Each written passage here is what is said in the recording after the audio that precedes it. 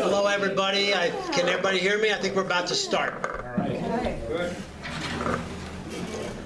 My name is Ike Nahum. I'm a longtime activist in the Cuba Solidarity, anti-war movements for many, many years. Representing New York, New Jersey, Cuba Sea Coalition. As a retired Amtrak locomotive engineer, I got to take my rail pass up from New York City and save the Connolly Forum a little money there, so that's good.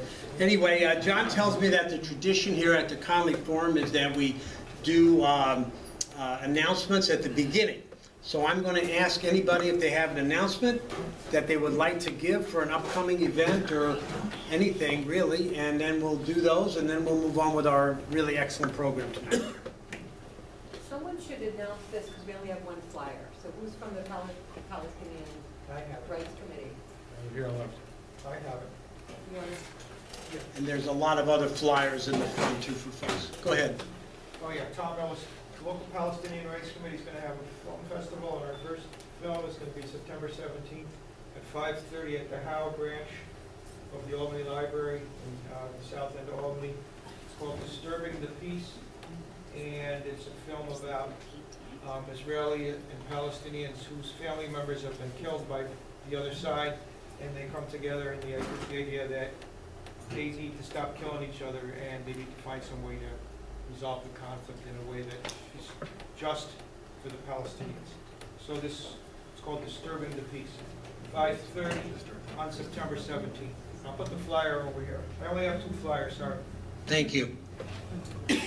Anybody else? John.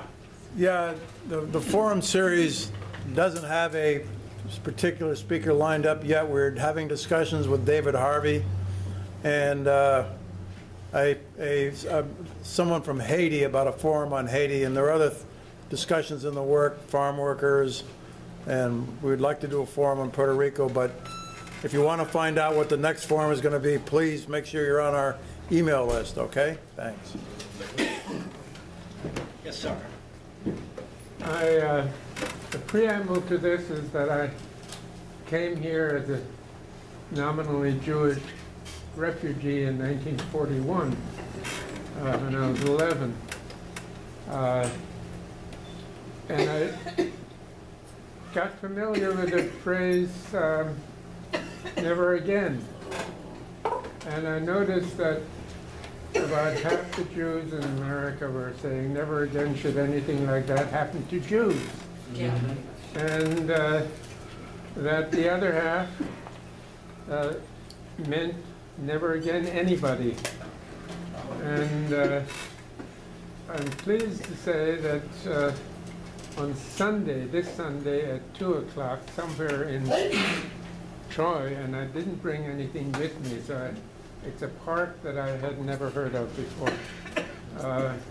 Oh, Taras Shevchenko? Yes, that one. Yeah. If you can give a little bit more direction about that, that would be helpful. But it's sponsored by, certainly by Jewish Voice for Peace, but also by other Jewish individuals and groups. However, everyone is welcome on that important phrase, never again. So that's, do you have, what is the date on that? Sunday. This coming Sunday. That there's been a number of protests around the country that have been spearheaded by Jewish organizations around immigrant rights, so that would be good. Yes? That park is at 3rd Street and 4th Street. Apparently they come together there. Great. Everybody got that? Okay. All righty. So, if there's no more announcements, we'll proceed.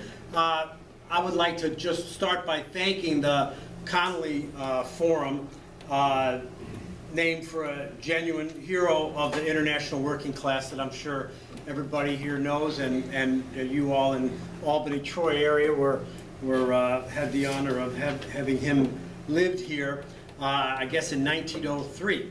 I know myself back home, me and my wife, we have 3 cats, and the oldest one is named Connolly. So we named all our cats after revolutionists. We have Celia after Celia Sanchez, and our youngest one is named Yap, after the famous Vietnamese general.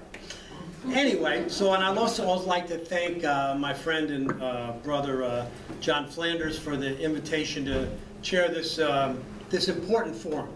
And it is very important for a number of reasons, not only to just get the latest information and updates on the U.S. Long now economic and political and with military threats against Venezuela, but also it's a platform, I think, for those of us that are gearing up for the coming period of struggle and militant resistance as we enter, especially as we enter the U.S. election season, against the measures that have being pushed by the Donald Trump White House against Venezuela and Cuba. So this is really a platform for people that want to fight these things. And 2019 has really been an extraordinary period in the development and unfolding of the historic continuity and some discontinuity of U.S. intervention in Latin America, Central America, and the Caribbean, and we're gonna try to get into that tonight. Already, we are seeing the unintended consequences of the U.S. Debacle in Venezuela. The ongoing, the growing political turmoil as a consequence of that in Colombia, Brazil, Argentina, not only for that, but and all of this while we're in the cusp of the next major economic downturn in the world capitalist economy. So since the April 30th debacle, Trump and his team of vipers, I guess was sort of the nicest word I could come up with, for like John Bolton, Pompeo, and the dusted up war criminal Elliot Abrams, pivoted to blaming, when they had the fiasco and the failure of their attempted military coup, or their sort of virtual coup almost, that they pivoted towards blaming Cuba, revolutionary Cuba, for their failure, for their own debacle of their own making. They said that Cuba had 20,000 soldiers in Venezuela. Hopefully you'll be able to tell us in your wide travels all the Cuban troops you saw on the streets in Caracas, when really Cuba has about, I think, about 18,000 medical personnel and doctors and nurses in Cuba, and about 2,000 teachers and other dangerous people like that. He's always a Cuban. But they have done that. They have used that to pivot, to try to step up their measures against Cuba and against Venezuela, the two tied together. They've threatened to seize Venezuelan shipments of oil going to Cuba on the open seas. They've actually threatened to do that openly and publicly. Cruise ships, which was an important and growing part of Cuban exchange, foreign exchange, that they earned, where 600,000 people, including from the United States, could legally go to Cuba and stop off, and it's not their preferred method of keeping people off of cruise ships, but they were able to gain significant foreign exchange from that helps pay for their free medical care and all the other conquests of the Cuban Revolution. There was the elimination of the Title III waiver that had been waived ever since the passage of the Helms-Burton law, where now the way is open for all these frivolous lawsuits of people. I read one guy, some counter-revolutionary exile, that said that before the revolution, his family owned the entire port of Havana, and he wants it back. And he's suing now. Now he can do that because of the waiver of Title III. So, of course, the Cubans are not going to pay any attention to that in any, but nevertheless, this is a part of the pressure. So, tonight we're going to have this discussion and talk about these things focused on Venezuela, because what we're trying to do tonight, in addition to exchanging information and experiences, is that we want to build in Albany, as we're trying to do all over the country, people that are committed and active to fighting against these policies and demanding U.S. hands off Venezuela and U.S. Cuba, hands off Cuba. So we're very happy tonight to have with us two longtime activists that have really been in the you know, the heat of the struggle, in the center of it, and that's Margaret Flowers and Kevin Zeese. They are both co-directors of Popular Resistance and the co-founders of the Venezuela Embassy Protection Collective. Both were, as I'm sure you read about while that was going on, courageously for 37 days were in the Venezuelan embassy that had been, you know, basically seized by the fake virtual government in Venezuela. And after 37 days with two others, on May 16, 2019, U.S.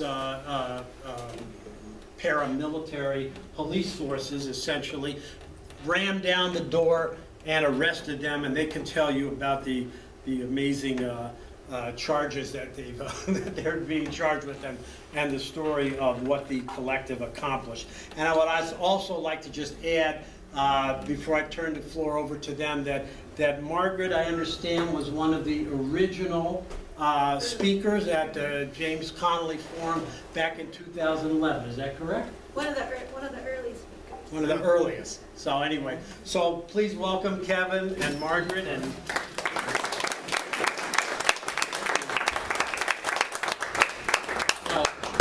first off, thank you all for coming out on Thursday night and spending it with us. We are looking forward to having a conversation with you. We're going to try to keep our comments to about a half an hour. That should leave us about an hour for dialogue. So that's our plan. We sometimes we could fill the whole 90 minutes talking. So we're going to try to control ourselves. What we plan to do is have this video of a series of about 100 or so pictures going. The pictures are of the Embassy Protection Collective's action.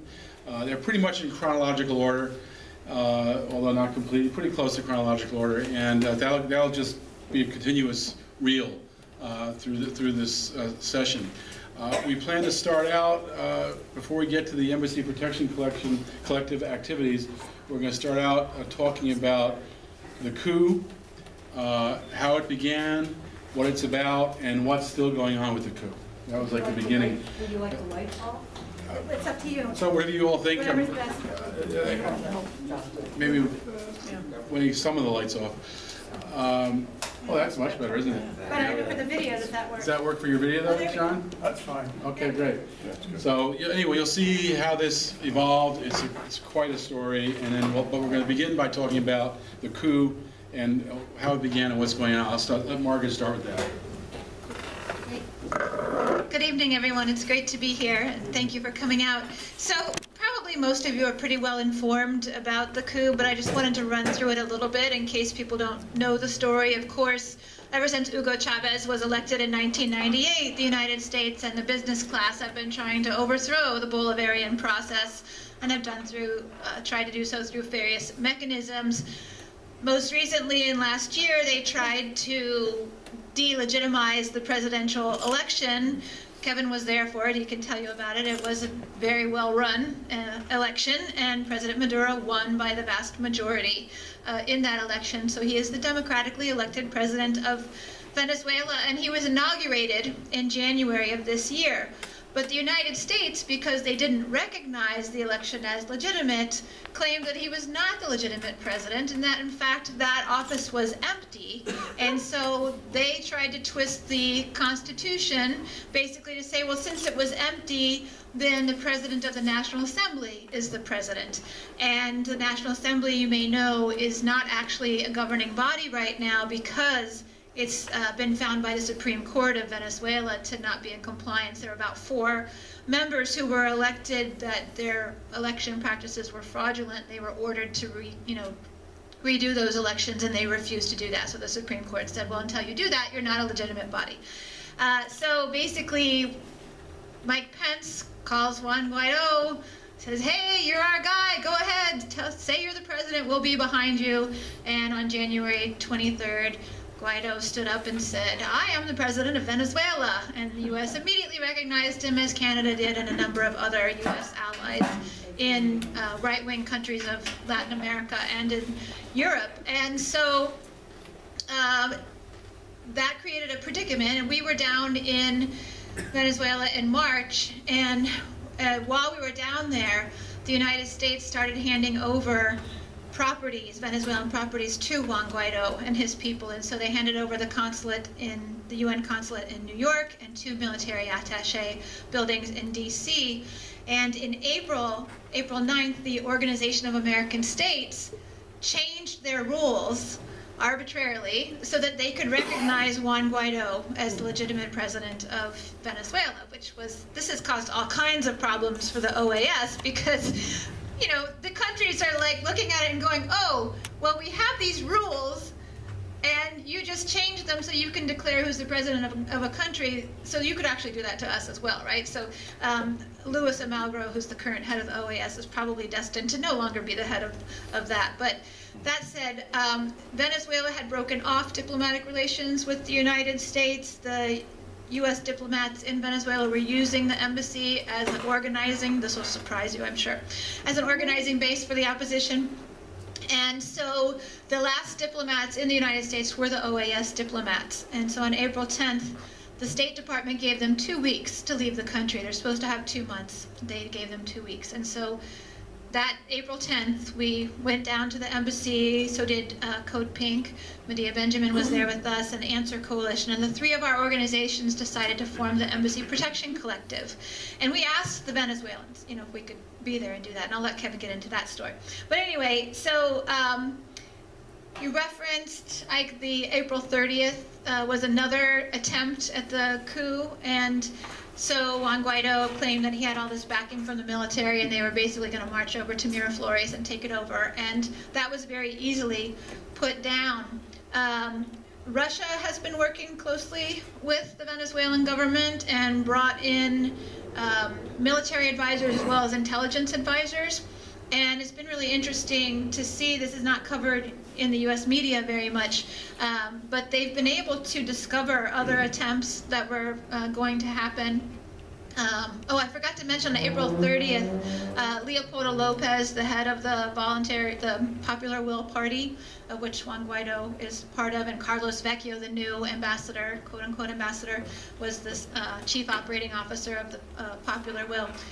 Leopoldo Lopez was sprung from his house arrest during that coup and sought refuge in the Spanish embassy, and he continues to be there today, hiding inside of that embassy, while the Spanish government continues to do business with the Maduro government. So it's a very interesting situation. But since then, the Venezuelan government has discovered all sorts of plots and coups, coup attempts. There was a major operation. The U.S. was backing with Venezuela's money to bring Central American paramilitary mercenaries in. They were being trained in Colombia, and they were going to do this whole big action and shut down infrastructure, assassinate leaders, and that was foiled. There was another attempt where they were going to try a military coup, and the weird thing was they had 100 IDF Israeli Defense Forces in Colombia ready to assist with that one, where they were literally going to massacre people in the street. That was part of their plan, to create chaos. They, of course, have had infrastructure attacks already. When we were there, they had a power outage, basically almost a nationwide power outage. That came from a cyber attack from the United States. And then as they tried to get that back up and running, there were more attacks on the infrastructure, electromagnetic attacks, as well as several substations that were blown up. So this is kind of the U.S.'s attempt to, now that they can't win an election, they couldn't stop the election, so they're trying, basically terrorism. And just this week, the Venezuelan government identified Colombian terrorist training camps right along the border with Venezuela, and notified the Colombian government that these were going on and asked them to please do something about it. And the Colombian government, of course, is refusing to do anything about it. On top of that, is the unilateral coercive measures that the United States is using. And we call them sanctions here in the United States, but technical process that found that there was a problem and is using sanctions as a punishment. These are unilateral coercive economic measures that are in violation of the United Nations Charter that the U.S. is using against Venezuela and has been really stepping them up. On August 5th, Donald Trump signed an executive order basically creating a blockade of Venezuela. And strangely, the language is so broad that anybody that aids the Maduro government in any way could actually be subject to, I don't know, punishment, preventing them from coming into the country, what have you. And the impact of the economic measures has been severe for people living in Venezuela. The Center for Economic and Policy Research, CEPR, did a study back in, I think it was April or May. They found that the economic measures contributed to the deaths of 40,000 Venezuelans from 2017 to the time of the study. So when we were down there, the food is plentiful, it's expensive. That's the problem. And they do have a program called the CLAP program where they distribute food boxes once or twice a month to over 6 million families for basically pennies. And that keeps people going. You don't see people that look like they're starving there. You also don't see any homeless people, which is amazing. But they do say that what you can eat is limited. And the biggest problem is medications. Venezuela used to be, they had, over 50, I think, pharmaceutical manufacturers down there and had a high level of pharmaceuticals per capita. But because of the economic measures, they can't get the precursors to run those plants. And so they have like an 85% deficit of medications. And this has had a huge impact. And of course, they tried to buy medications from other countries, and the U.S. called those countries and said, if you do business with Venezuela, we'll punish you. So, so it's not bad enough that we impose our measures, but then we go and threaten and bully other countries that Venezuela reaches out to. So the foreign minister of Venezuela, Jorge Arreaza, met with Elliott Abrams after the coup attempt. And Abrams basically said, we're in it for the long haul. And that's what we're seeing. We're seeing, illegal economic measures against them. We're seeing money seized from Venezuela being used to fund these terrorist cells, and we can expect more attempts at trying to create chaos along the border or going into Venezuela and trying to create chaos. But the amazing thing about Venezuelans is that they have such a deep understanding of U.S. imperialism, really from everybody that you talk to. And so what you hear in the media here about, there's chaos down there, there's a great division, that actually isn't the case.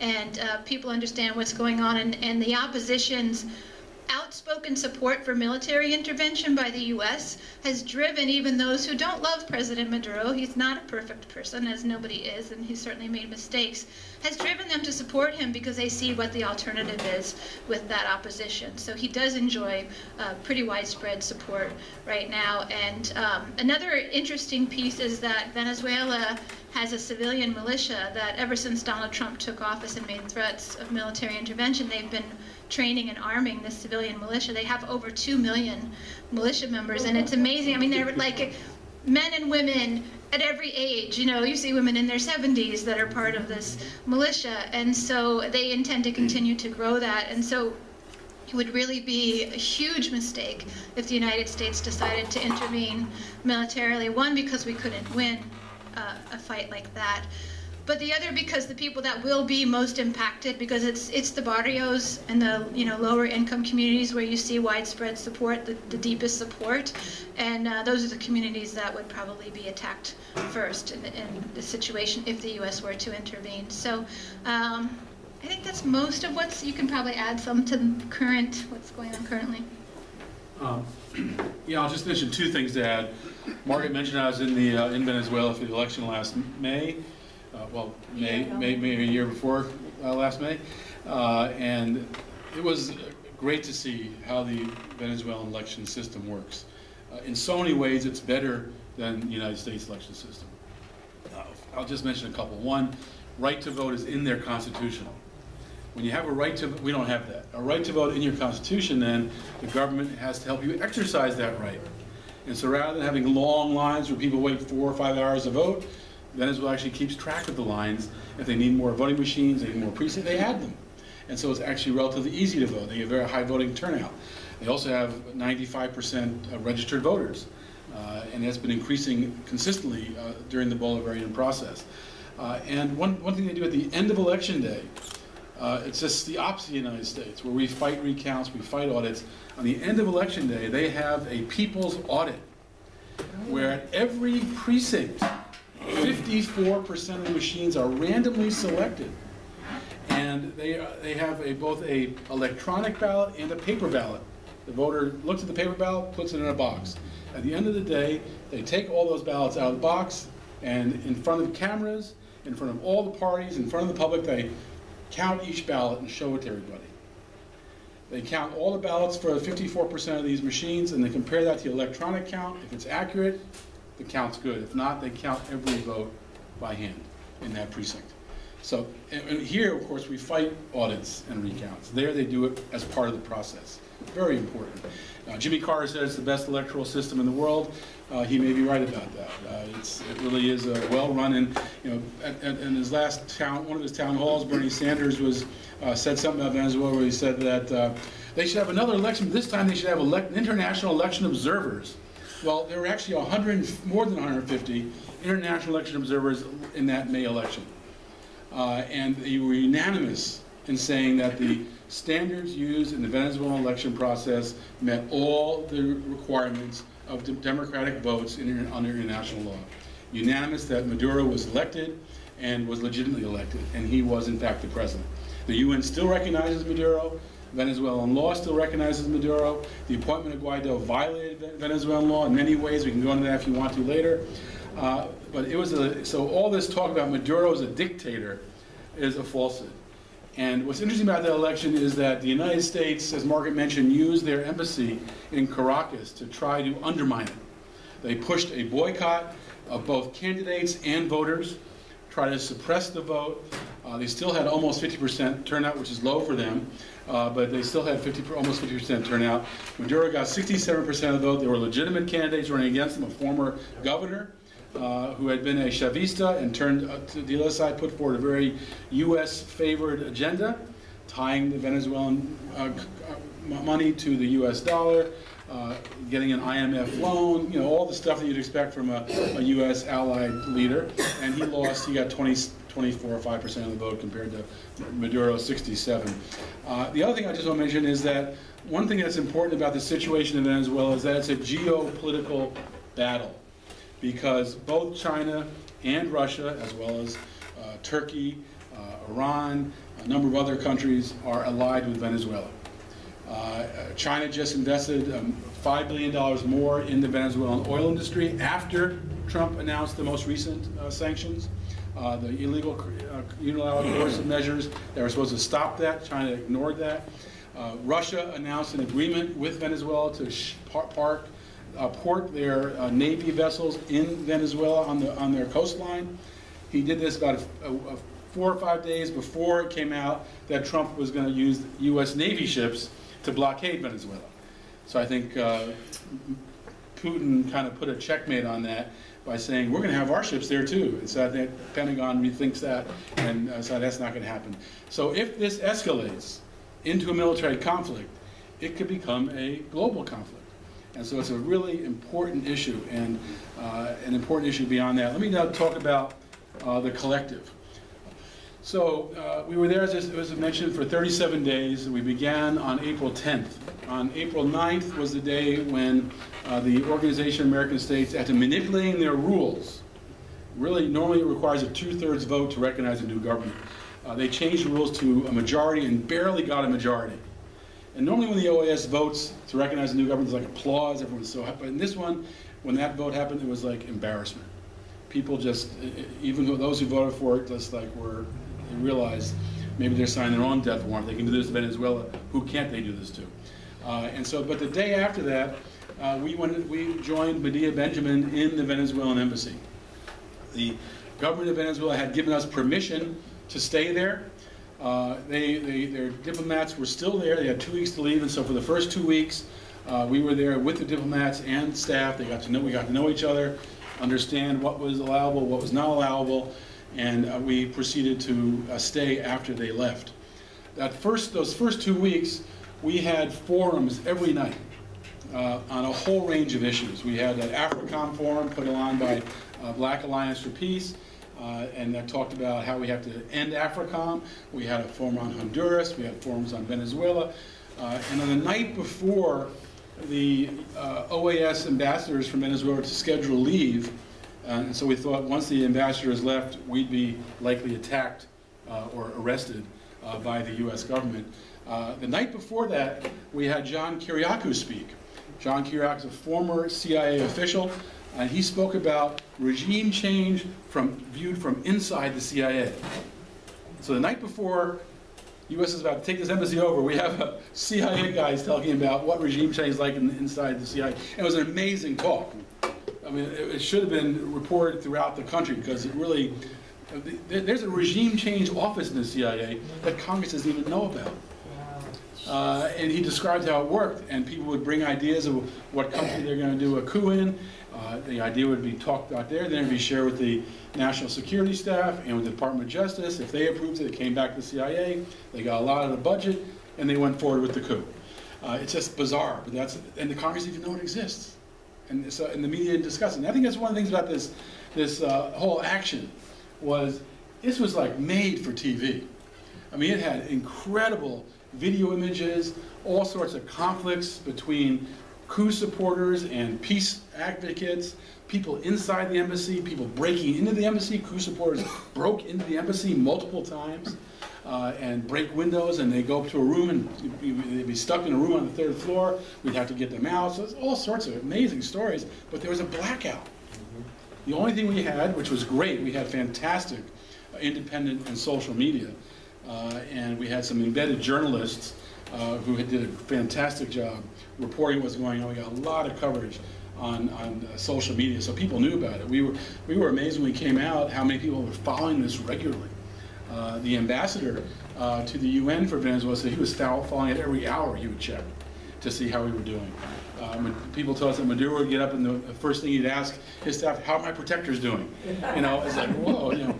And all sorts of peace advocates in the United States followed it as well. So even though it was a blackout, the community knew about it. And so we did get that. So we went in on the 10th, held these forums, and holding the forums was important because each forum reached a different group that was concerned about these issues. And so we get Nicaraguans, Hondurans, you know, peace activists, anti-imperialist groups, Black Alliance groups, all sorts of groups. And so by doing that, we got the word out to lots of networks.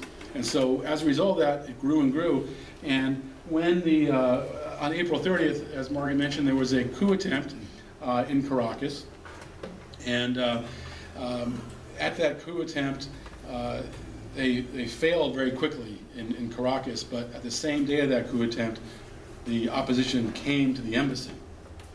And we had a battle that day to control the front entrance with the coup supporters. And the police, the Secret Service, Secret Service is in charge of embassies. That's their responsibility. The Vienna Convention protect embassies. They were not doing that in this case. But they allied with the coup supporters. And they allowed the coup supporters to surround us. 3 sides. The 4th side was a canal in Georgetown, and they allowed them to put tents right up to the on embassy property. It was just, and they allowed them to assault our allies and stop them from coming in. If one of our allies was assaulted, the person who was the victim would get arrested. And so we had multiple people arrested who were assaulted. They also blocked food from coming in. And so we had, at the peak of this process, about 70 people staying in the embassy with us overnight. 70 people. The embassy was at full staff, held 80 personnel. It's a 4th floor plus a basement plus 2 floors of garage. It's a big building in the middle of Georgetown. And so we had 70 people staying. Gradually they would leave because they had health issues, they had family issues, work issues, school issues, various reasons people came and went. We'd have that. And as it started to get more aggressive on the outside, these coup supporters surrounded us and essentially assaulted us with aggressive lighting, with aggressive sound, with racist comments to our black allies, with homophobic comments to our gay allies, sexual assault threats to women, the cutting of the throat action. Anytime we try to get food, there'd be a battle on the ground. The way we got food in sometimes, you may see some of the pictures, we would take a duffel bag, tie a rope to it, throw it out the second floor. Our allies would fill that with food. We'd pull it up by rope. And we were successful in getting food in a few times that way. And then the opposition started to fight back on that. They'd be grabbing the rope, they'd be cutting the rope, they'd be fighting our people. And it was just an amazing thing to watch from inside the embassy, this scramble of battle. Stopping us from getting food. It's amazing to watch from out here, too. Amazing to watch me out there, too. There were a lot of attempts that didn't actually succeed. There were a lot of attempts that didn't actually succeed, and there's some attempts that were just like military maneuvers or football games, or it was just amazing to watch. There was one where we threw the bag out over the opposition people into the street. And our people would run up to, they do a fake to go that way, and that was it was like watching a football scrimmage. It was crazy to watch. And then there was one attempt involved, how many people, Max? 21 people were involved at 3 in the morning to get in food to us. And they had a diversion in front where they tried to attract the opposition people at night to go there, and they did attract some, and one of our allies was very aggressively hurt that night, put into a chokehold, and had some physical injuries, and he was the diversion. And then back at the garage entrance, they had blockaders to stop the coup people from getting to the food carriers, and they'd throw the food carriers over the side to the garage. We'd run out to grab the food. And that was at 3 a.m. in the morning, and that night we doubled our food supply. It's like, wow, so exciting. So, at that point we were being very careful, and not everybody was aware of what was going on, because we thought we either had informants or that the place was bugged. We were actually writing down our plans and keeping limited who knew about each specific project. And so not everybody knew about it. We got this food, we came at 3 and we were like, oh, we doubled our food. People started waking up and coming down. It was so exciting. Wow, food. What was the first thing we ate? There were things we hadn't eaten before. We can have a whole bowl of oatmeal tonight, tomorrow. Wow, it's so exciting. And how about the cucumber missile? Oh, that's another. I'll tell about that in a second. And so that night we found a bottle of bottle of rum. And we said, oh, let's celebrate. So we brought the rum out, and we poured the glasses. I said, it doesn't smell like rum. And we had already filled the bottle up with water because we were afraid that they were going to turn our water off, which they eventually did. And so we thought we were going to celebrate and have some rum, but it turned out it was just a bottle of water. Well, it wasn't white rum. But people, as you mentioned, people tried to throw food up to us. One person threw up some lettuce, and some bananas and bread, and she was arrested for throwing a missile at the building. The president of Veterans for Peace, Jerry Condon, fantastic guy, he was there, and he was trying to get food in. We were trying to do throwing the thing out, but the coup supporters were blocking it, so he was going to throw a cucumber up to me, and he was mugged by the police, pulled to the ground, face all scraped, and that was the last day. You'll see his picture in here. You'll see him with his scraped face. That was the last day the Secret Service was there. I think that was kind of that was such bad press to have a veteran, 72-year-old president of Veterans for Peace, thrown to the ground for trying to give us a cucumber. It was absurd. And that was the end of the Secret Service. And it actually did somewhat get better after that for a short time, but that was because they were getting to their end game.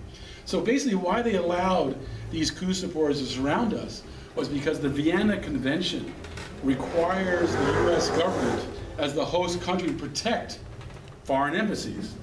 They're not allowed to go in those embassies and without the permission of the government, the foreign ministry, and they're not allowed to go in at all. And so if they were to come in to get us, they'd be violating the Vienna Convention. So instead they thought they'd terrorize us. And they had these pro-coup mobs that were expats from Cuba, from Nicaragua, from Venezuela, any country, had a leftist country, people who had fled those countries they were out there. And we were really pleased that Minpress News did a great story on some of the coup supporters and who they had military intelligence, they had Military contractors. the PR firms, lobbyists. It was really amazing. Yeah, but I was going to say that these were very well-trained people. That's right. They were very student uprisings in Nicaragua and Venezuela and their whole SOS Venezuela, SOS Nicaragua. They were wearing the SOS t-shirts, some of them, and they were so skilled at looking like they're nonviolent. They always had their hands up, but then being able to assault people. And our people were really good at being disciplined and not engaging with them, because there was no engaging with them.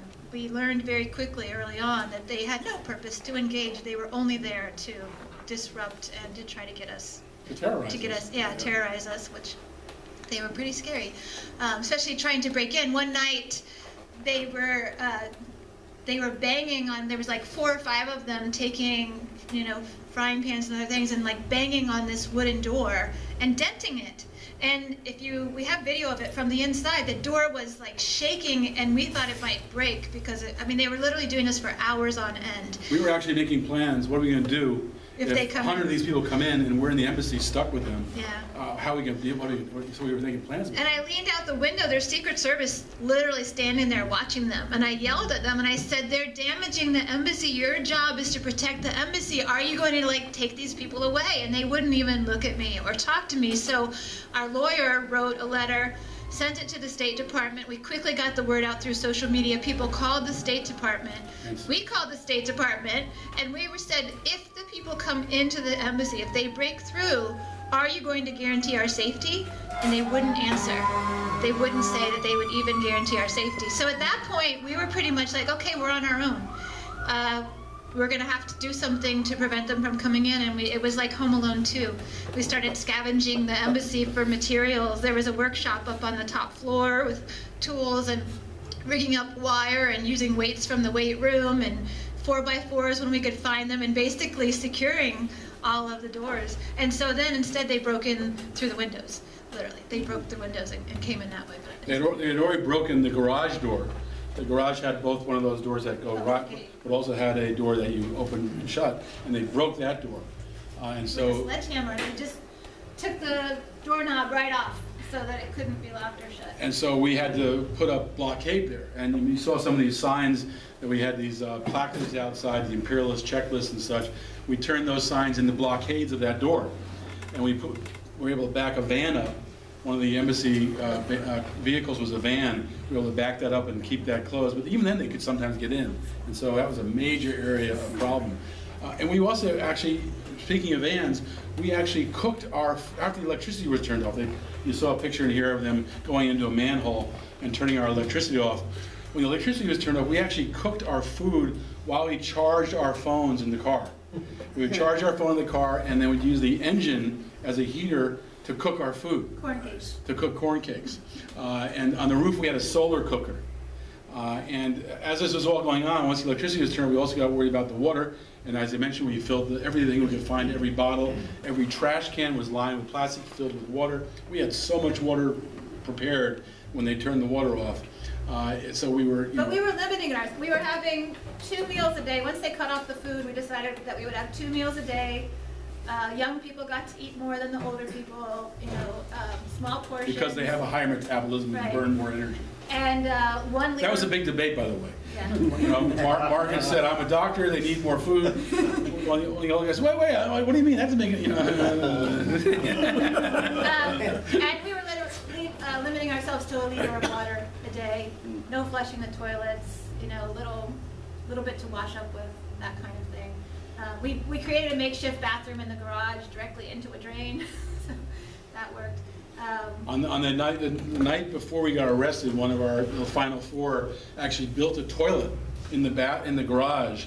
He got all these bricks, lined them up. He had found a broken toilet seat, took that apart and put it out as a toilet. Had a trash can that was lined that he could pull out and empty. We unfortunately were arrested that next morning, so we never got a chance to use this fantastic toilet.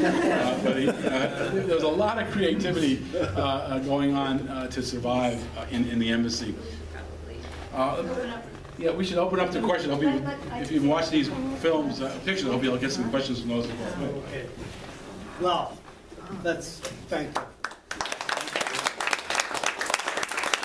For their example and their information.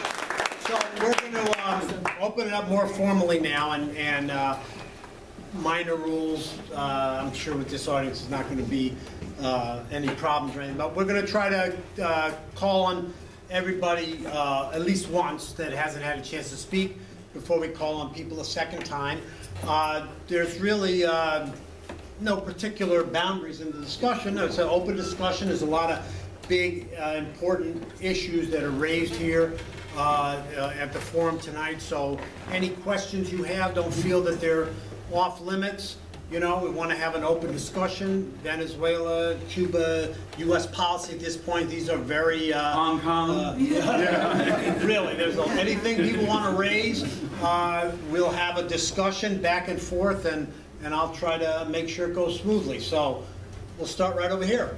It seems that what the American government is trying to do with medicine in Venezuela is very similar to what the Israelis are doing with medicine in Gaza. Just trying to make sure that people just don't have access to adequate medicine or medical care or spare parts. I think these kinds of tactics we see everywhere now. This is like Iran also. I mean, you see these kinds of U.S. tactics. And what's interesting about being in the embassy, when they turned our electricity off, we thought about the people in Caracas, because we were in Caracas when the U.S. turned off electricity there. When they blocked our food, we thought about the sanctions that blocked food into Venezuela, because they're doing that in Venezuela. Water supplies, when the electricity went off, the water pumps go off. That happened in the embassy as well.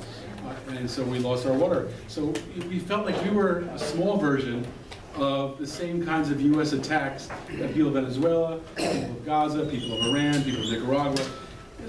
These are common tactics, and they're so interesting they're using me as us in Georgetown. It's very weird. It was very weird being under siege in the middle of Georgetown. Yeah. Let me just, I'd like to say something about that also, because this is a very important point. The other side of that, though, is these sanctions, as I think we all know now, they are becoming more openly and consciously vicious. Yes. This is what they are, this estimate of the number of deaths, this is all bearing down now. But the other side of that is that this really, I mean, we're seeing a lot of suffering and death and malnutrition and everything. So we, you know, but so in a sense you have to almost have a cold-blooded, objective view of this thing. But in reality, politically, these are things that are being done out of weakness, I think, on the part of U.S. policy. This is what they are left with. Their policy is reduced to just imposing sanctions. And this is, it's not in this political framework. How sustainable that is going to be is something that we will see. But it is because they know they couldn't. They tried to create the conditions in Venezuela, as they've been trying to do in Cuba for almost 60 years now, to create the conditions for direct U.S. intervention. Nobody in their right mind thought for 2 seconds that Juan Guaido was going to, just as a result of some internal pressure in Venezuela, land in Miraflores. That was absurd, and I don't think anybody, except maybe Guaido, you know, actually believed that. So it was all a question of, could the conditions for U.S. military intervention be created? They tried, but they're still trying. And they are still trying. That's what the terrorism is about. Yes. And I'll just mention on Gaza, by the way, we just did a fantastic interview for our radio show, Clearing the Fog, which you can see on popularresistance.org or listen on WBAI. We just got on BAI this week. It's on every Tuesday after Democracy Now! Abby Martin has a great film out. Gaza Fights for Its Freedom. An amazing, and she's going to do a tour, by the way. Her and her partner, Mike President. Gaza Fights for Its Freedom. And I'd recommend, if you're doing a film series on Gaza, this is a film you should definitely bring here. They're going to start doing a national tour. If you want me to put in touch with her, I'd be happy to do so. It's a great interview. It's a great film. All the way in the back. Who is in the embassy now? Right now it's empty. They did a photo op for Carlos Vecchio, who's the ambassador, the Guaido appointed fake ambassador. He was able to go in, get a picture taken at the window, wave to the crowd. There was no crowd, but wave like he's waving to a crowd, and make it look like, but right now it's empty, which I think is a very good thing. Thank goodness it's not being used. We fear to be used as a place to organize the coup, which is ongoing, the coup. And Vecchio is interesting because he comes out of the oil business, first of all. Grayzone has a great bio of Vecchio. Grayzone Project is some of the best reporting on these kinds of situations. And, they have a great story about Vecchio. But he's also being investigated now by the Department of Justice for embezzling $70 million from Citgo.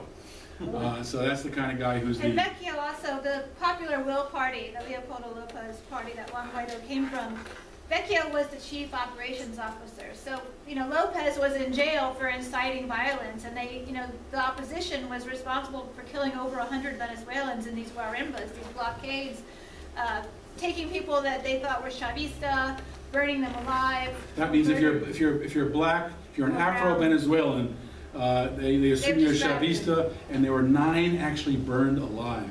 They tried to kill 28 that way. They actually did kill 9. They had a wire they put across the roads because there's a lot of people, they call them the colectivos, they ride their motorbikes and they would actually decapitate them.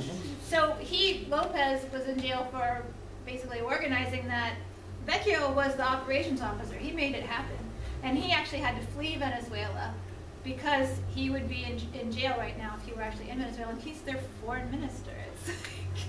And he began his career, I think, in the original coup in 2002. A lot of these folks have He was organized riots that were extremely violent to try to burn down the Cuban embassy in Venezuela. One of my favorite moments was we had some good times with Vecchio. May 1st. We thought that the day after their attempted coup, we thought they were going to try to come in to take the embassy. There was this big deal. Vecchio was going to have this big press conference in front of the embassy, and we thought for sure that they would try to come in. Well, he even brought like a thing. Oh yeah, he had seals. He was going to put his new seal on the embassy and everything. And so it had, the front doors had this like brick patio, and almost like a stage with stairs going up to it. And so we're inside the front lobby, and we've got our signs, We're shouting him down. and we're like, fist, and We're shouting him down. And he was looking really scared, which was funny. But he starts his press conference, and he starts to speak with his microphone. They brought a loudspeaker,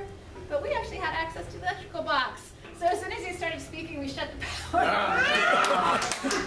And so he left. Then he started to flee down the street, and Anya was following. Oh, she was outside. Anya was outside at that point, like, Vecchio. and she was following him. And are you going to the White House now, Carlos? And he was like running away. It was such a fantastic. They brought this woman up instead, and she was like, "Well, we're seeking illegal means for evicting them from the embassy." And so we're like, we were still there for several more weeks. But then every time he came back, we just shouted him down, and we had a radio show going, the Embassy Protection. Oh my God, that was so fantastic. And this really talented guy who was just making up, like we were playing, pro-Chavista, pro-socialist songs, and the pro-coup people hated them, and then he had big loud speakers from the windows, and he was making up new songs, like Another Coup Bites the Dust, and Another Coup Bites the Dust. And then he did a whole monologue going through all of the U.S. coup attempts through the history of Latin America,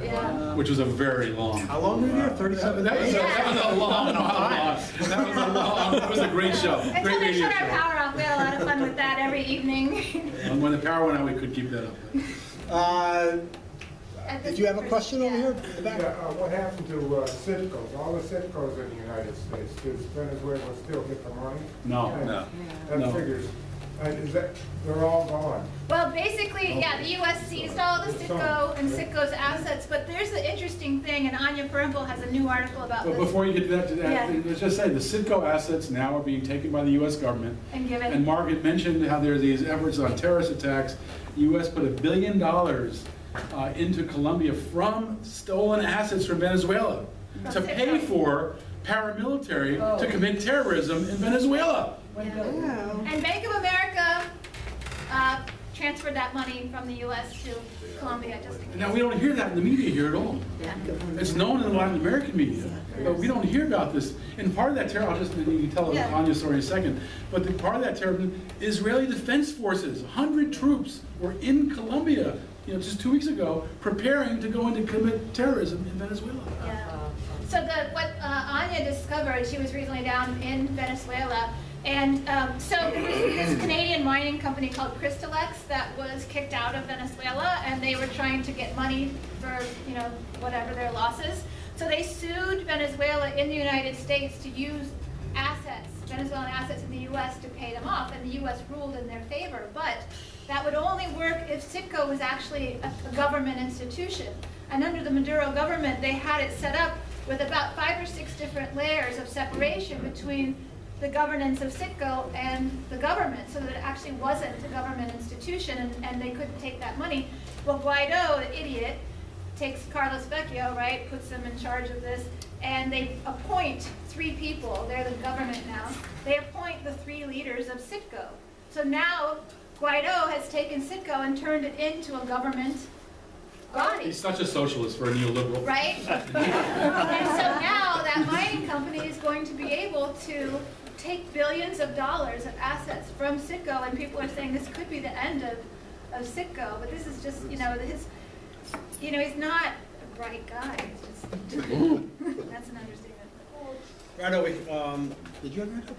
I was going to, but if there's somebody else. No, go ahead, and then I'll call you. It's kind of a strange, and I'm trying to work out what the question is exactly. It's just been announced the U.S. government is going to be the biggest producer of oil in the world.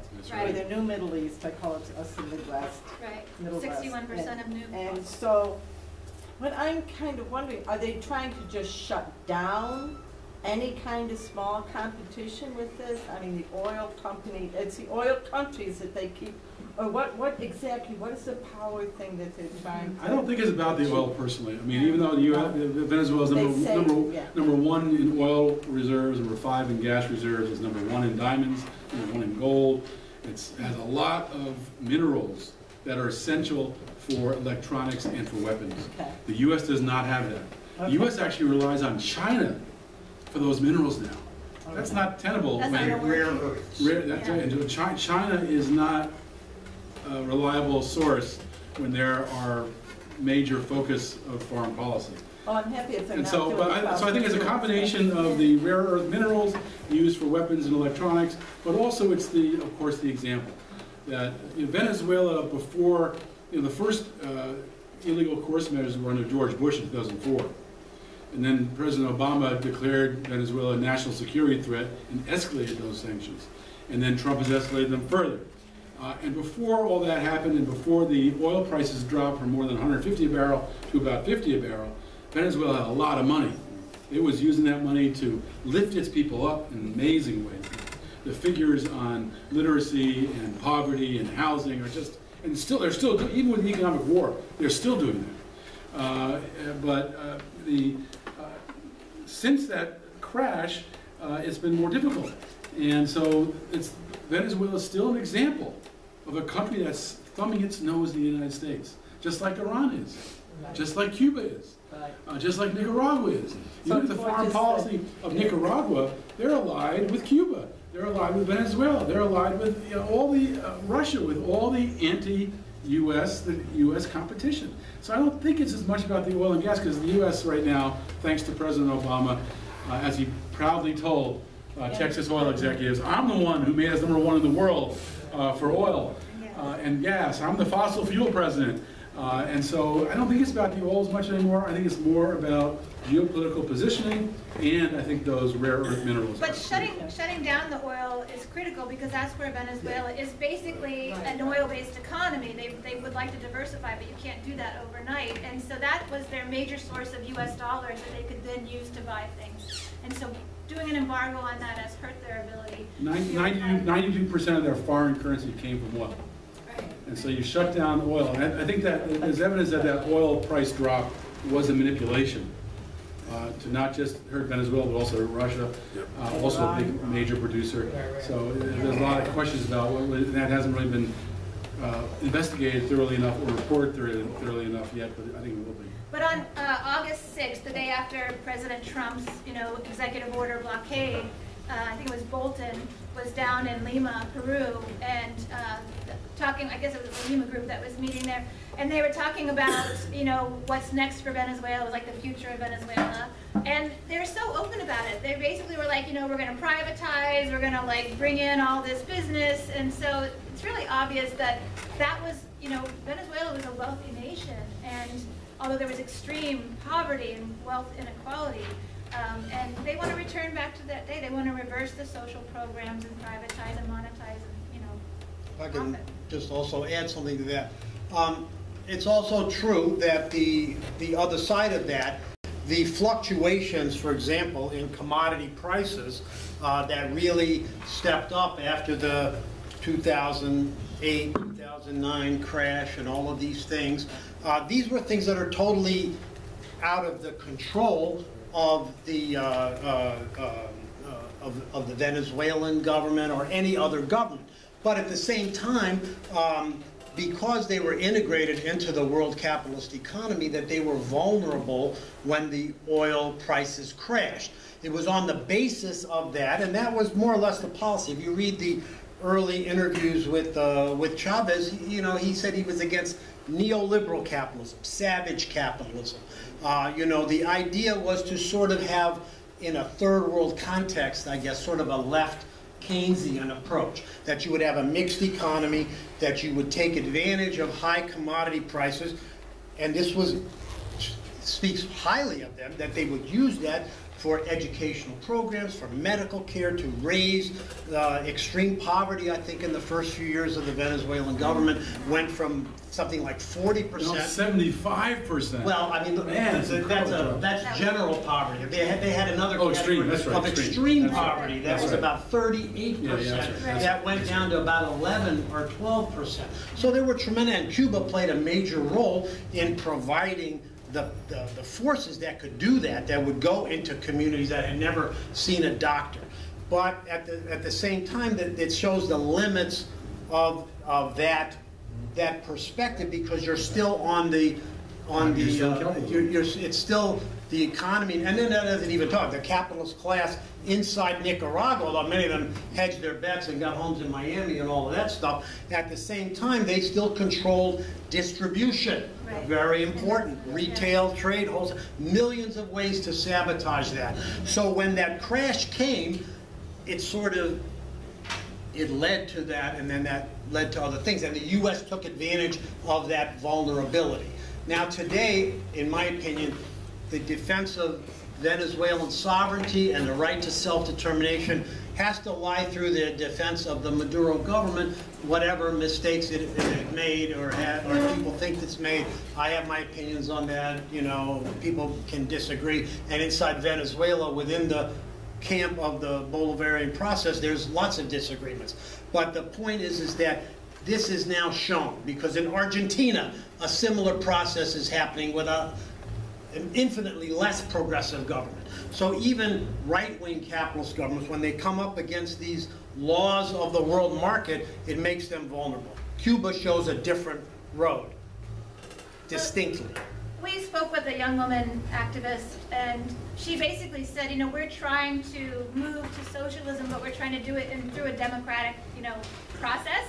So they see it, they call it the Bolivarian process, because they see it as a vision of where they want to be, but they're trying to get there by creating this really deep democratic structures within the country of the community councils, and then the community councils joining together for regional councils, and then they have representation in the National Constituent Assembly, which is actually the highest body in the land above the presidency. And so, you can't just snap your fingers and change your whole economy. But there are a lot of people in Venezuela pressuring for more socialism. Yeah. Especially as the sanctions happen, people are saying, well, take that property to pay for that. Take that capitalist over. It's a lot of aggression. We met with the Communist Party when we were in Venezuela, and they're very strongly pushing for a more left movement, because still 70% of the economy of Venezuela is capitalist. The guy in back there. Go ahead. Real quick question, actually. What do you expect would have happened if in response to the coup supporters trying to break into the embassy, you had responded with some form of violence. If we had. Yes, from within the embassy, not your supporters. So, Well, that would Or have even been, self-defense. speaking as someone with a history, with a military history background, if you had poured boiling water on the swine We never trying to even get through the discussed door, that. but what do you think might have happened, or you didn't discuss it? Did your lawyers ever discuss it, or was there ever any discussion of I mean, we did nonviolence trainings while we were in there, and we were very disciplined. Our people knew not to engage with them, knew to stay nonviolent, because we were surrounded by, Metropolitan Police, Secret Service, other federal agents were out there with guns. We saw how they were working with the pro-coup people. If we had responded back with violence, that would have given them the justification. That would have been suicide by police. Exactly. It would have been moved. I think we would be having a defense committee meeting to get them out of jail. Or just to come to our burial and celebrate our anniversary of our death. These people were serious. These were military trained people who were very serious about what they were doing and very angry at us for being in there. This sister right here, and then John. I was just curious, what was the triggering event for them to finally come in and arrest you? Well, that's a great, I know we didn't discuss that, I wish we had. I think the triggering event was Jesse Jackson. Well, it was a series of things. It was that we were starting to have more of our supporters out there than the pro-coup supporters, and the media was starting to come to cover us. If we had broken through the media, oh my God, it would have been, that would have just gigantically exploded. But then Jesse Jackson showed up. And Jesse Jackson brought some media with him. He promised to come back with more clergy. On Sunday. On Sunday. On Wednesday. And then he was also involved in helping us to get food into the embassy. There's a picture in there, but there's a great video of Jamu Baraka, the vice presidential candidate for the Green Party, fighting with coup supporters, trying to pull them away from our food so we could get the food up that Jesse Jackson was helping. Jesse was helping us get in. And I think we got 4 bags of food in that day. And first produce we'd had in weeks. Bananas, yeah, it was fantastic, and banana. So I think that the government realized, there's only 4 of them. They got 4 bags of new food. They said, what happened is a picture also in there of the police coming a few days before they actually arrested us. They came in, they came to the door. Came to the front door, cut the locks off the door, opened the door. We were waiting in the vestibule for them, because we weren't going to resist the police if they were going to arrest us. We were the last 4 in there, and they said, will you voluntarily come? We said no. Well, they said they had an eviction notice. Right? Oh my God. So their eviction notice was printed on blank paper, no heading, no signature, no agency. It just basically said Juan Guaido is the head of this, and he tells you can't be here anymore, so you have to leave. And they said, will you leave voluntarily? And we said, no, we are here legally. If you walk through that door, you are violating the law. And so we're not leaving. We had like a 45-minute exchange where Kevin and I explained all the political and global implications of them violating the Vienna Convention. We talked about, a year from now, if there are U.S. Embassy personnel killed, remember you were the one who violated the Vienna Convention. And if this escalates into a military conflict with Venezuela, remember that China and Russia are on the side of Venezuela. And your coming into this vestibule violating international law could lead to that escalation to a geopolitical conflict that's global. You want to tell your grandchildren that you violated international law and started World War III? And we said to them, we suggest you go back to your superiors and talk about this. And tell them to rethink this. Think about it more. Because and so the guy who was talking to us after about 45 minutes, he left. Another guy took his place. We had another half-hour conversation with him, making a lot of the same points again. And we hope that there's a police video of this. We haven't seen this video cam yet. We've got 800 police video cams as part of our discovery so far. We haven't seen this one yet, but hopefully it's in there. So after we talked another half hour with the next guy, he came back probably from talking to his superiors and said, we decided we're going to leave. And they said, we're going to leave now. And we're going to lock the doors behind us. If you want, we'll leave some police here. If you want to leave, just knock on the door and they'll let you out. So they put zip ties on the front door. The staff had put chains on the front door when they broke diplomatic relations, and they cut those. They put zip ties. So they went back and got a judge to sign an arrest warrant. And that Wednesday was when Jesse came, and the Thursday was when they decided that morning to come in. And so they could have gone and cut the zip ties and walked in the front door and taken us out, but instead they brought scores. More than 100 police from 5 different police agencies. They were wearing military gear, heavy weapons, with a battering ram, trying to batter the door down. The whole building was shaking from it, and we were upstairs on the second floor waiting for them calmly. We also went around. We had made these playing cards, so we could play card games at night from business cards. Oh. And so we went around, made sure we picked up those so we could take them as a souvenir. We were also eating a lot of the food because we were like, oh, all this great food had arrived. We were saving all this great food and we couldn't eat it, so we had to eat a bunch of food. Waiting for the police to come in. There were about 7. We were in a conference room. There's a picture of the conference room. I was working in there. You can see it. There's a conference room and 17 cops plus the 4 of us. And they come in to arrest us. Margaret gives them a long monologue about what they're doing and how terrible it is. And, they looked very ashamed, I will tell you. No, they weren't even wearing their identification either. Yeah. And so they could. That was like 8:30 in the morning. They could have taken us to the magistrate, and the magistrate meets at 1:30. So there's a lot of time. They decided instead to take a slow route to make sure we spent the night in jail. And so we went to first a lockup, 2nd District. Then we went down to Central Booking, spent the night there, and then didn't get to the magistrate until 1:30 the next day. No, it was like 4:30. They could have done that, the same day. They decided to make it a little bit different. John. Yeah, when you were in Venezuela, did you get to visit the new housing that has been built? And can you talk a little bit about that? Yeah, the social housing. They've built over 2 million units of social housing just under President Maduro. And so literally, like, you drive through Caracas, you can't find homeless people. Even we were out late at night. I was even driving around, and you can't find them. And the social housing also has programs with it. So child care programs. They have this amazing urban agriculture program. They have a Minister of Popular Power of Urban Agriculture, and she's really awesome. We met with her.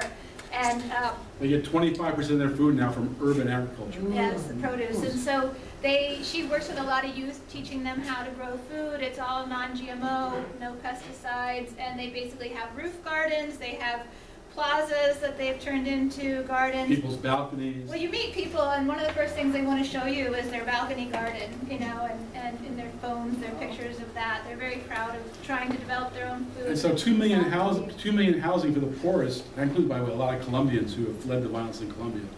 They get free housing with all support programs, with all the refrigerator, etc. Full housing set up, furniture and everything. And 2 million housing, that's for 8 million people out of a population of 30 million. And then the CLAP program, which is their food distribution program, 6 million a month for about 15 cents a box, pennies to 15 cents a box for the basics, pasta, flour, etc. for your kitchen. Cleaning supplies. 6 million a month. That's for a family of 4. That's 24 million out of 30 million people. And so when the U.S. went through this whole nonsense about humanitarian aid, and Venezuela saying, we're giving out, 24 million people are getting, every month getting humanitarian aid. What are you saying, this phony humanitarian, we don't need your humanitarian aid. Yeah. And so even with this economic war that's making it so hard for Venezuela, they are putting the population first. And that's why the opposition can't win an election. They can't win an election because, first off, when they had power, they were very violent. We told you about the Grumpas.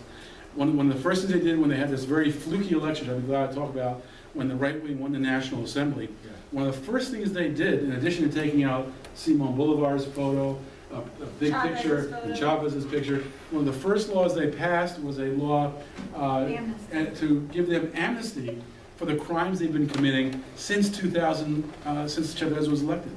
And they went through pages of the crimes. They listed them. In the legislation.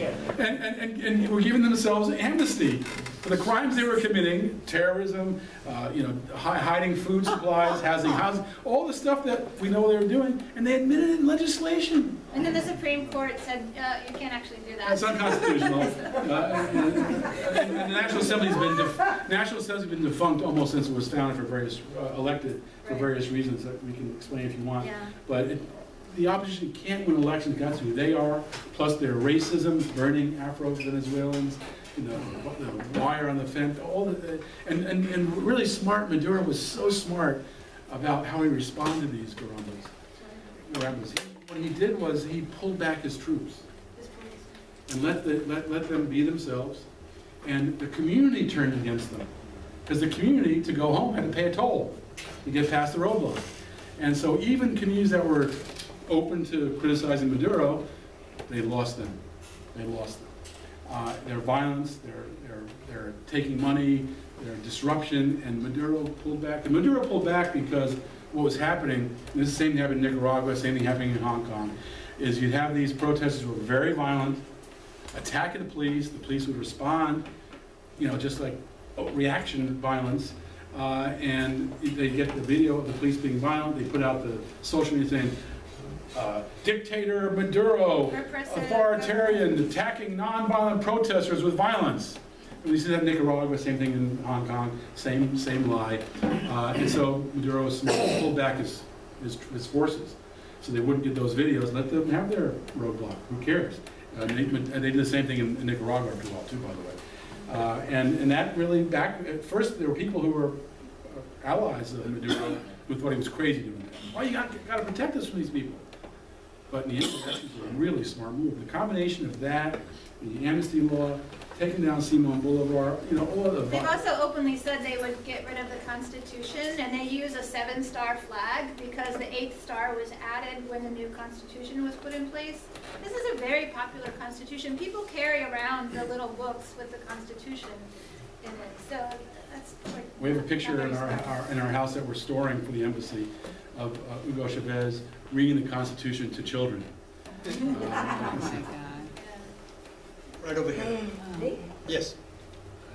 Thank you. It was so inspiring to watch it from online day after day. It was just amazing to watch it. Thank you. So really, totally much appreciation. I also want to say that I just came from the Justice for Ensign Thevenin demonstration in downtown Troy that a lot of Trojans know about. It was a protest against a cover-up of a police killing in Troy. And I want to just say a minute about the two sides, the way that international resistance and our domestic resistance are two sides of the same coin. Yes. And that we haven't, on both sides, we haven't been able to realize that in a practice. And so true. The path to success, path to victory, really lies through making those connections. This is not a criticism. We agree. It comes totally from both sides. Yeah. And we haven't, in the anti-racism movement, the anti-police violence movement, the anti-incarceration movement, we have very little been able to bring in internationalism into it. And I think it's the same in the international, the global movements against U.S. global hegemony. Yeah, so it's not actually a moment when we can think about that in a detailed practice, but I just wanted to raise it because we need a vision of victory. Oh, I just want to say one more thing about it, which is that those of us who are old enough to remember saw that happen in the movements of the late 60s and 70s. The place where domestic anti-racist black liberation movement was in sync with the anti-imperialist movement. Yeah. So there's a model for us. We agree. Let her respond here. There's a model for us in thinking about how we did that in the 60s and 70s. Yeah. I did want to, it's on the last slide, but just quickly before time runs out, let you know about something that we've been organizing, that we started organizing as soon as we were released from our arrest. The Embassy Protection Collective started putting together what we call the People's Mobilization to Stop the U.S. War Machine and Save the Planet, or we just call it the People's Mob. The 50th anniversary of the People's Mob against Vietnam is coming up this November. And we're going to have 4 days of action in New York City, September 20th to the 23rd. You can go to peoplesmob.org and see everything there. But the 50th anniversary of the People's Mob against Vietnam is coming up this November. And we're going to have 4 days of action in New York City, September 20th to the 23rd. You can go to peoplesmob.org and see everything there. But we have kind of two different focus, foci or whatever for that. One is there's a lot of climate stuff happening then. The People's Climate Strike is Friday, and there's a UN Climate Summit on Monday. So we're making connections with the climate movement because we think there need to be stronger, connections between the anti-war and the climate movement. So we're supporting the Young People's Strike, and our organizers have been going to their meetings.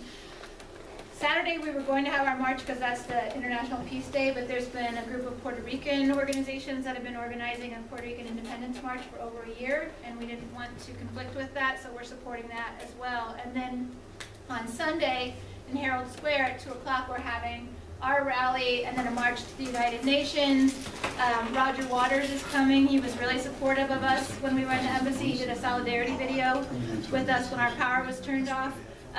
Others are going to be there as well, and then we'll do a march after that. And then on Monday night, we're having an evening event at a church near the United Nations called A Path to International Peace, realizing the vision of the United Nations Charter. Because you may be aware that the non-aligned movement, when they met in Caracas this July, put forward the Caracas Charter, which says that all of these things, the unilateral coercive measures, the interference in politics of other countries, and the military aggression are all in violation of the Charter. And the United States needs to be held accountable for its violations of international law, not just the Vienna Convention, but leaving the nuclear treaty, leaving the Iran, JCPOA, leaving the Paris Climate Agreement. So we've been talking for a long time about building an international popular movement or network to support those same goals of holding the United States accountable, of making people aware of the impacts of these measures, and also organizing to try to provide some mutual aid to overcome some of the impacts of these measures. And so we released something called the Global Appeal for Peace. And people have been signing on from all around the world, and that's a first step towards that. So this Monday night event is going to be about having representatives of countries that are impacted by U.S. policy talking about those impacts, as well as civil society groups talking about what we're doing and having a discussion about next steps, about how we can organize. And then we may deliver that appeal to the United Nations the next day. So all of that is on peoplesmove.org. If you want to come to the night event on Monday, because we're having officials from these countries, we are requiring that people register in advance. It's a free event, but we will have security there, and you do have to register if you want to attend that.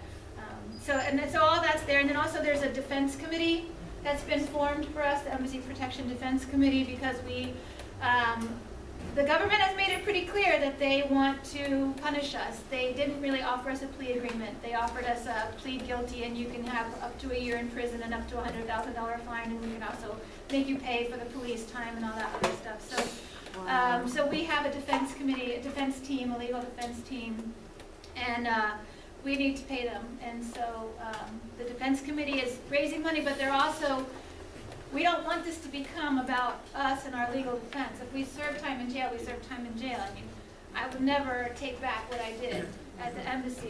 But we want, the defense committee is also using it as a mechanism to educate people about what's happening in Venezuela and demand that we stop the sanctions and stop the aggression. I think we're going to pass a bucket around, so please have any loose contribute generously.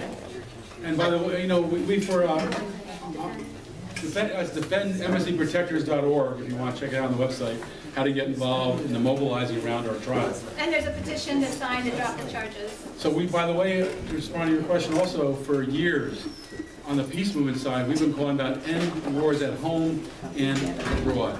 Because the war at home, the militarization of the police killings, the police violence, that's the war at home. And so we've been United National Anti-War Coalition, Veterans for Peace, Popular Resistance, Black Alliance for Peace. We've all been using that kind of language to try to link those issues because we think uniting movements, when we organized Occupy back in 2011, it was all about uniting movements. And that's, I think, where we get our strength. So I totally agree with you. This brother right here. Oh, you.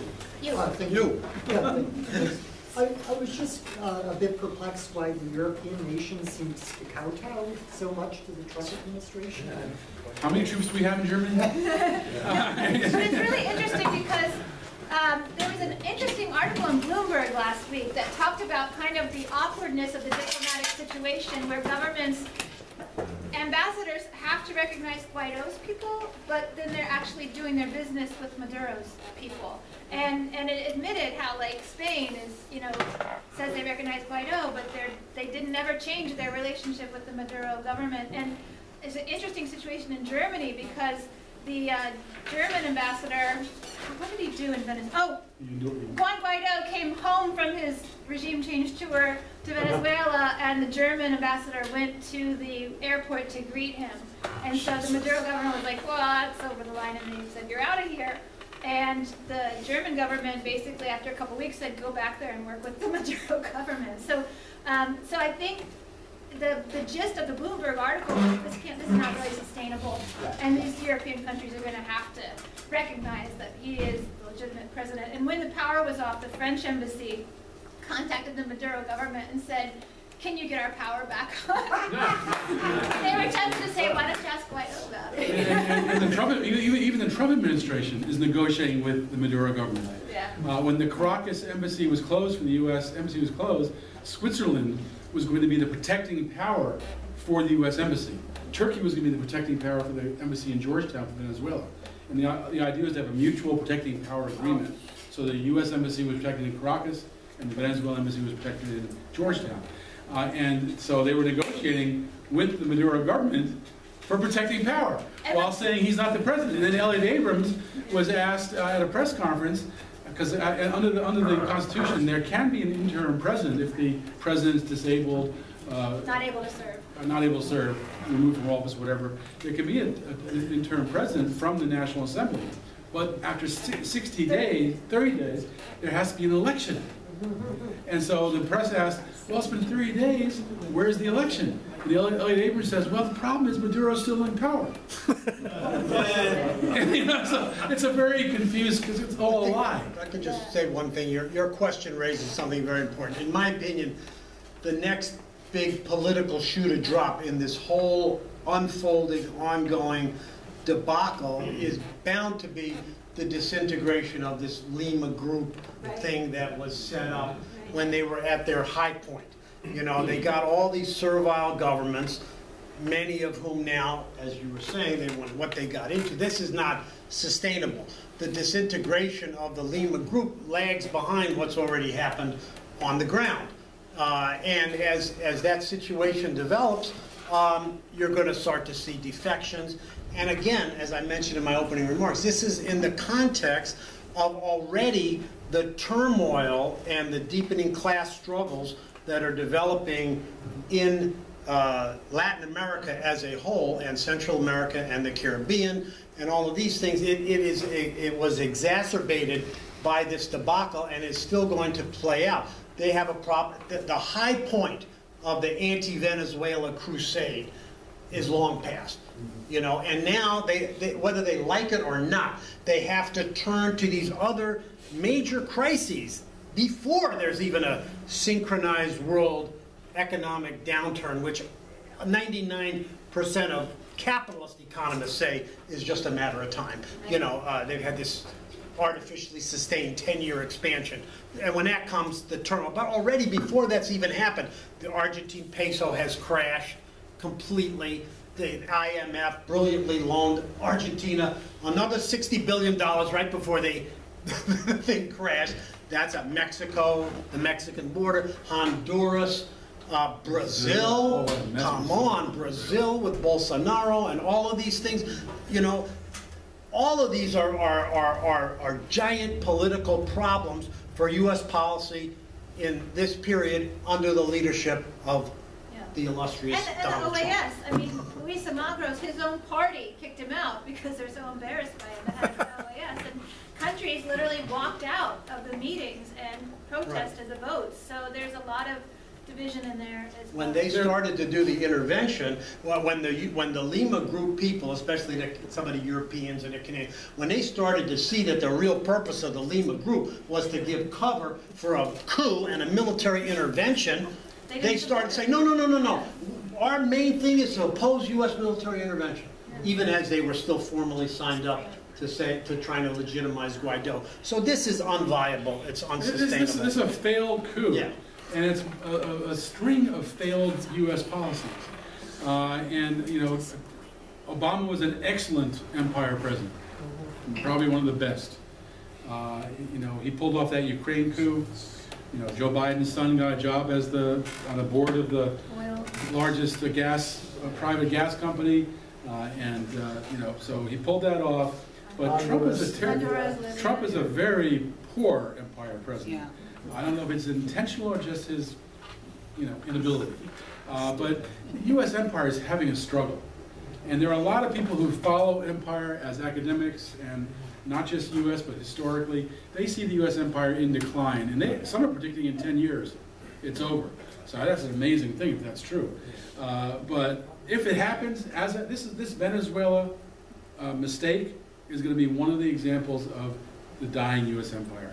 And this experience we had at the embassy is going to be an example of, wow, even in the United States, people stood up and went into an embassy to protect it from a coup. We were amazed. One of the best things in the embassy was the information we got from people in Venezuela. They were making up songs about us. They were holding marches about us. They were saying, Margaret, you're a hero. David, you're a hero. They're sending us solidarity letters. It was like, oh my God. Videos that they made expressing solidarity. It was so like, that was... and we were told that us doing this changed the conversation in Latin America about people in the United States. That people in the United States would stand up for... In solidarity. Yeah, the night that they were trying to break in the door, and we were pretty freaked out when the State Department wouldn't guarantee our safety and felt like they were coming through. There were a lot of them out there, and they had really been terrorizing us for days. We all kind of were like, let's go into a quiet room, and we all went into a quiet room, and we just started, talking about how do you feel about this. About 15 or 20 was at that point. Yeah, more than 20, definitely. And we just started saying, you know, this is what the Venezuelans are experiencing, other people are experiencing, and have been experiencing for a much longer time than we have, and it just... Think of the people in Yemen. It's so deepened our resolve. Libya. That it was a very powerful experience, because we felt, even in that limited time of experiencing what they experienced, that we just felt such a deep connection and resolve with the people, and resolve to fight and continue to be in solidarity with them. Before we're going to take a couple of questions before we end at 9, I want to just make a couple of pitches. I know this is a room full of fighters and activists, I can just tell. I want to people can also pick up some of this stuff at the front desk. But I want to inform people about some of the solidarity activities around Cuba that are going to be taking place, and every one of these events will also have Venezuela as part of the theme of it. First of all, October 18th to 20th in Washington, D.C., and I hope to see both of you there too, will be the annual meeting of the National Network on Cuba, and that's will be a very important meeting. November 1st through 3rd, there's an anti-imperialist encounter for solidarity, democracy, and against neoliberalism in Havana, Cuba, which is going to gather people from all over the hemisphere, including Europe, not that that's in the hemisphere, but plus Europe, that are going to gather in Havana for a 2-day conference, and hundreds of militants, trade unionists, and others will be there. And we're organizing people that anybody wants to go from here, contact John or myself, and we'll tell you what the details of how you can get there legally. On November 6th and 7th, there's going to be the annual vote at the United Nations against the U.S. blockade of Cuba. I think 27 years in a row, they've been passing this with ever-increasing majorities. The vote this year will be very important because, we'll see if a couple of these right-wing governments in Latin America peel off and support the United States this year or whatever. So, and there'll be demonstrations in New York and a lot of cities around the United States and Canada on that date, so look for that. Maybe we'll have some in Albany, or people from Albany will come down to New York. And all of this activity will culminate in, which is going to be public in a few days. You guys here in Albany are getting a sneak preview or something, but in March, probably the last weekend, we're nailing that down now, of 2020, there's going to be the second national conference for the normalization of U.S.-Cuba relations, where we're going to have a large Cuban participation in the only city in the world where we can have, in the United States, where we can have a large Cuban participation which is New York City, because of the United Nations. Hundreds of activists from all over the United States, Canada, will be coming into New York for this two-day conference, which will be a very exciting event. So please work with the Albany Cuba Committee, Venezuela Solidarity activists, and let's work together around these things. So now we're going to take I see this brother over here had a question. Go ahead. Yeah, I'm just curious if you could talk a little bit more about the sentiment down in Venezuela. You know, what kind of coverage was there, and you know, the rest. I guess the rest of Latin America, if you knew, if they knew more about it. I would assume in the Much US. more widespread coverage in Latin America. It was big news down there, and we were Telesur was with us, and so they were doing a lot of interviews with us. Even Univision was from Mexico was calling us and doing interviews from the embassy. There's a lot of Latin American press was out there, and it was really on a daily coverage. Associated Press from Latin America, even CNN from Latin America, you know, would cover it. But U.S. there was a total. It really just shows the incredible power between the commercial media in the U.S. and the government. If they want to blockade something, even a story like this, which has such great video and images and conflicts and interesting stories, gets totally blocked. It was so bizarre, being literally under siege by a right-wing fascist mob in the middle of Georgetown. You know, it's like my sister flew into town with her grandkids, and she called, she's like, I'm in D.C., do you want to get together? I'm like, I'm in the embassy, don't get anywhere near it. You know, Same thing with my son and daughter-in-law wanted to come try to get food. I'm going to go, she's my daughter-in-law says, I'm going to come there and say, I'm your daughter, he's my father, I need to bring him food. And it's all, don't come and say you're my my redneck brother wanted to bring his pickup truck, and I'll get the food through, and I was like, no. And your son also, your son? My son, yeah, I'm faster than them, Mom. I'm like, no, really, these people will kill you. It was very weird. It was very weird. Okay, we got a few minutes left. Any other questions, statements over here? Just a question on the follow the money track. Do we have any idea who was funding the people surrounding? Great question. Yeah. Well, the fact that Vecchio was going to go in as the ambassador, and that he had embezzled, or is accused of embezzling $70 million, and is a thief from before that. We said, and they were very well. They had tents, they had loudspeakers, Every day they lights, brought new stuff the in. food was amazing. I mean, Yeah. it was incredible how well. My guess is it came from Vecchio, but we don't really know. They all had matching umbrellas and ponchos and sound systems and walkie-talkies and very sophisticated, stuff, and the strobe lights. There was definitely a lot of money involved. Big sound system. National Endowment for Democracy. They don't usually operate in the United States though, but I wouldn't be surprised there's some U.S. funding as well, but they had enough money from the stuff they But stole these from were the Venezuela. SOS people. They were definitely affiliated with NED. Yeah. A lot of them are rich. NED is always, and NED is always where you look. When you see something like Hong Kong or something else, we've done a lot of articles on Hong Kong, by the way, popularresistance.org/tag/Hong Kong, Hong Kong. Check out Hong Kong, and you want to understand what's going on there. We've done a lot of articles on that, track the money on that. Very much, there's a lot of reasons for people in Hong Kong to revolt. It's an uber capitalist society where a very corporatist government, much more corporatist than us. In fact, under their basic law, which is their constitution, half their legislature has to represent industry. Oh my God. Yeah, the business literally make the laws. They get half the seats in the legislature, and they're elected.